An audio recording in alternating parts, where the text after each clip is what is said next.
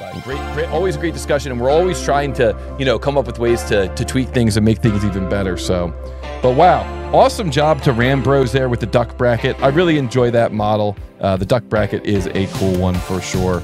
And so now that's going to take us into our potentially our final battle. I think this is going to be a really good one for these two runners. This is going to be really interesting to watch for sure.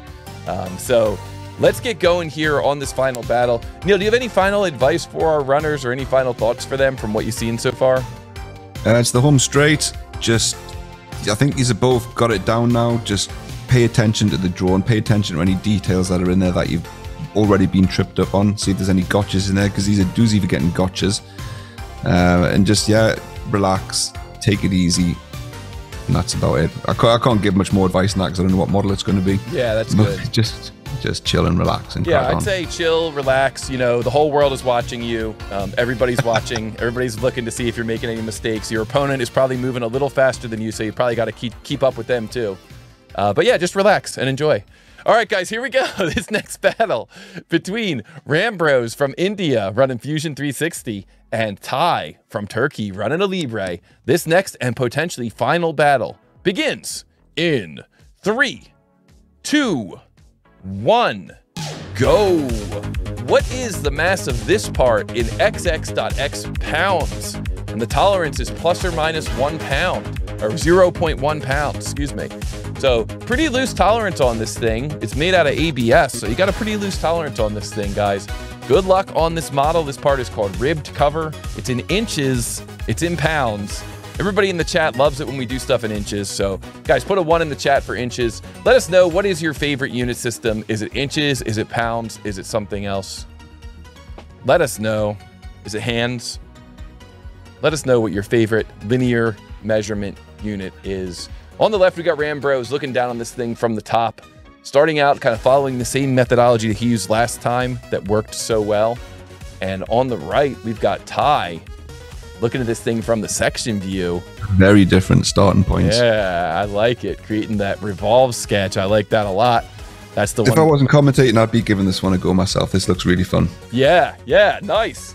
Well, you can always do it, and then while you're commentating, you can do it. I can't multitask. I can't spin as many plates as you do. Well, this is pretty cool. I like that RamBros is kind of sticking with his methodology that he used last time that worked well for him last time. I also like that Ty is doing this as a revolve, almost looking at it from the section view. That's definitely the technique that I used when I was auditing this thing. I can't remember what I used when I originally built the thing. I think I actually might have done it more how RamBros is doing it. So I've done it using both techniques. And millimeters, a lot of people say in millimeters. They like millimeters in the chat. Millimeters, LCR BrickTech millimeters. Yep, okay. These guys like it. Robbie Parks in the chat says 1. He likes inches. That's what I like.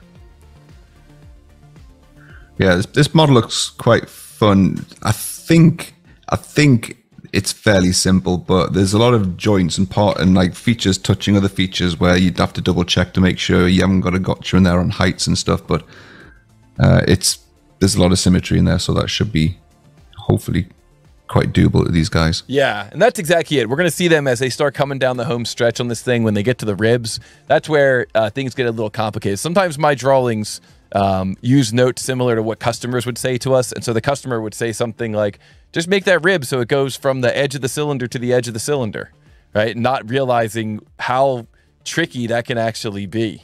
You know, how that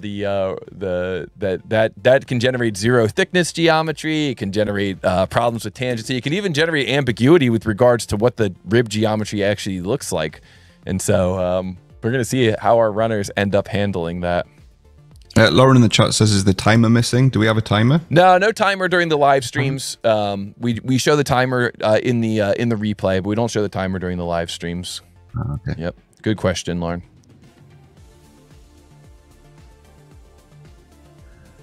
So has Tay started again and tried a different approach?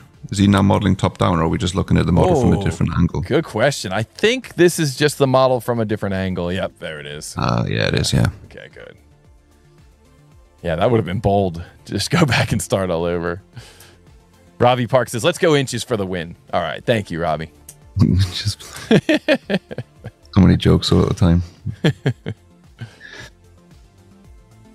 Yeah, RamBros is definitely a fan of the busy sketch approach. Yeah, this is already looking really. Can you imagine if you were to pick up a model in the future that somebody else has made and you just saw that many dimensions inside one sketch, but you had to make a change to the model? You'd be like, I don't even know where to start with this. It might be quicker to just model it again. Do you know what I mean? Yeah, but we've seen it so many times with our Fusion360 users and our Inventor users, where we actually just saw it earlier today, right? We looked over, we were watching the SolidWorks user, we looked back over, and the Fusion360 user was almost done. And so I think that's kind of the benefit of putting all that in one sketch, is that you're just so quickly able to go from that sketch to those other features. We'll see if it pays off for him. But I completely agree with you. If I opened up somebody else's work and they had a sketch like that in there, I would be like, oh man, I got to go talk to this person, or maybe I just need to start over and model it myself. It must be a skill though to have the vision to be able to picture what you're able to spawn off of a single sketch, just like different areas of it jumping out of that sketch and where you're headed with that. That much, it's quite a lot of insight goes into that. Yep. And I see LC, shout out to LCR Brick Tech in the chat, was asking, have I seen the new dark mode and Onshape? Yeah, I saw dark mode when it came out. I don't know, I haven't noticed anything new about it. I mean, I've been using it pretty regularly. I haven't noticed anything specifically newer about it that has changed, but I definitely saw it when it came out and was really happy. Really happy to see one single click to change everything to dark mode. So, yep, definitely very happy with that. It's insane that Onshape's got a dark mode before Fusion360. The Fusion360 community must be raging because they've been asking for it. I think it must be up there, if not the highest on the wish list. You know what I mean? Yeah. Yeah, it's really cool. Fusion360's been 12 years old, something like that now. And Rich Penn in the chat, he's a member of the community. He's got that special member badge. He says, in a production environment, it would take a lot of Toby notes to explain RamBros models to the checkers. Yes. So the Toby notes are those magenta notes you sometimes see on my prints that say things like, like the rib is touching the cylinder up at the, up at the point of tangency. And that's actually what Ty is working on right now, it looks like, is trying to figure out what to do with that rib, where, like I said, the customer came to us and said, hey, we want this rib to touch these two cylinders. We want it just to kind of touch off at that point of tangency, or touch off, touch along the edge.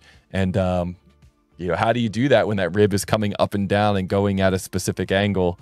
And this is where, you said a lot of times my models have a little trick in them somewhere. That's definitely the one in this model. Yeah, fun fact, I don't know about, again, SolidWorks or any of the others, but Inventor has a built-in Toby notes feature. You can actually pin like little notes to the model. Nice. Like little sticky notes inside the model. I really like the way RamBros addressed that rib. You see how he kind of just like pushed that over, almost like a draft feature to push that face over? That was really cool. Wow.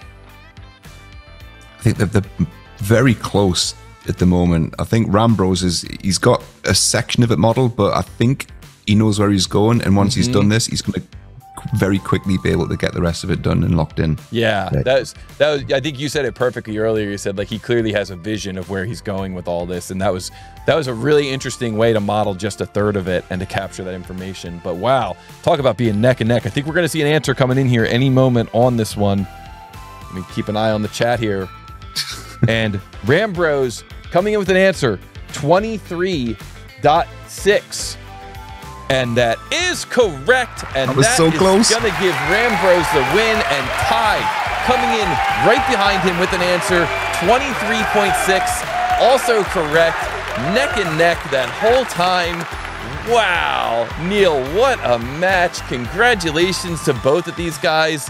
Just one single moment between those answers coming in. My goodness, what a matchup. That was truly a photo finish. Congratulations to RamBros for locking that down.